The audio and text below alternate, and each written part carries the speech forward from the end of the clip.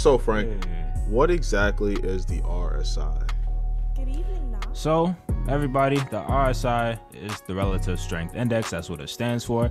And it's a momentum indicator and oscillator used for technical analysis. What the does that mean?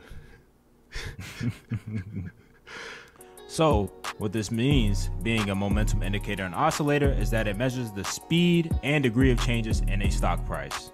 And what that further means, to break it down, is that as a stock price changes throughout the day, the RSI will oscillate or move between a value of 0 and 100. And that is the first part of an RSI. I like it. I like it. I love using it. It be hitting. It be doing what it needs to do.